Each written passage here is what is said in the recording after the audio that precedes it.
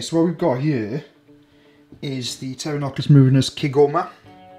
Now, she laid all this, right, which it looks very, very, very similar to when she laid an egg sac, so she may have double dropped. I can't really see. I tried to shine a light and it's really super thick. You can see her, oh, I hit the thing, sorry. You can see her, she's here. And she molted over this side where my finger is. I want it like that. Obviously I won't watch my finger to get bitten by this bugger.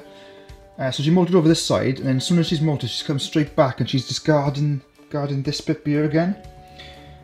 So I want to remove her, and then I want to take a look inside that just to see whether there is an egg sac there, hammock sac or not. More than likely not, I gotta be honest, right? But it is always worth a check. And let's see how thick it is now.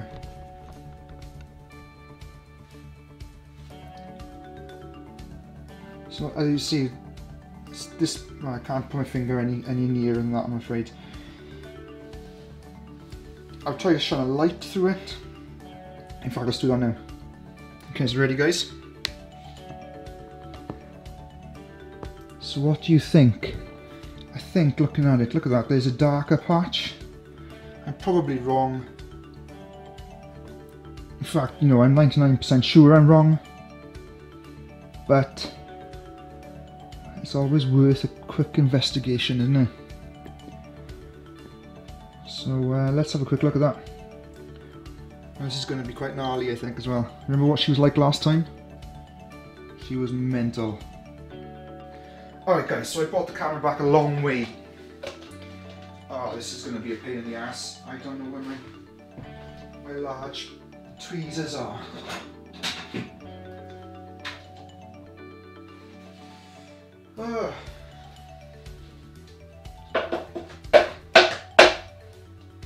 Nightmare. Oh fuck, what am I doing with those? Alright, so I need to get her into here. Or alternatively, if she goes the other way, more than likely she's just going to explode now.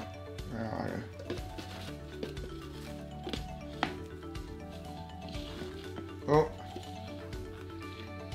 Alright, please. No, I can't see anything. Hold on.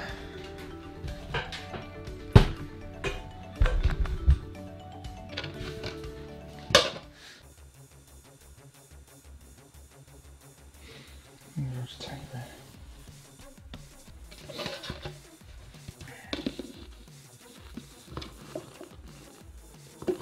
Oh. All I need to do is move her to the other side. So I leave her now. So I popped her there. So I'm going to leave her in there. She's not going to be able to get out. So I'm safe to work here. Okay. Remember, everyone, always safety first. Okay. I'll just have a quick rummage around in here. It's very thick, like it would be.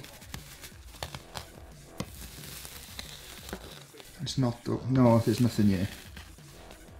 Or there was. I think it was. There was at one point. Hold on. What's that? No, it's just mud. What's that in there? Oh, keep it down. I'm not going to take her hide away. Is there anything there? No. Okay, so I know it looks really grim that I've just destroyed her. What she was using. Can I stick that maybe back up there? Stick that up like that. Right. There's definitely nothing there, is there? Let's feel it. No, definitely nothing there. Good. Right, so I'm happy. So she's now molted, so we can look for a male. Remember, always a good idea while you've got them subdued, you know, so safe. Now this is an unusually dry species, but I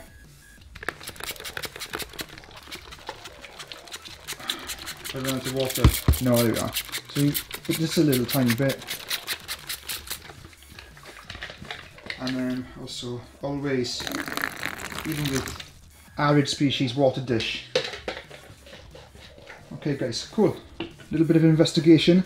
And now what I can do is get the lid,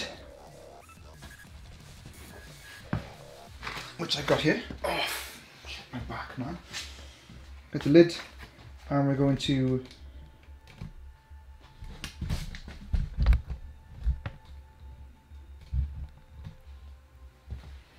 so we've got the lid there. She's there. See if we can get it down to the bottom. You know what, you could even just like leave that in there and just close the lid. She will then come out of that, but more than likely the species will just web that up. So I want to get it out, and I know you can't see very much, but it's safe. Okay, so you can just move her out. And there she is, she's out. And once she's away, you can remove it and place the lid safely back on.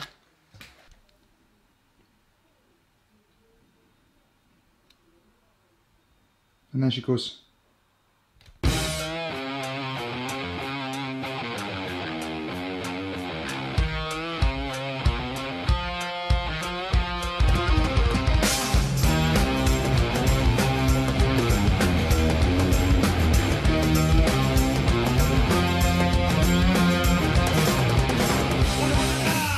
Miles an hour.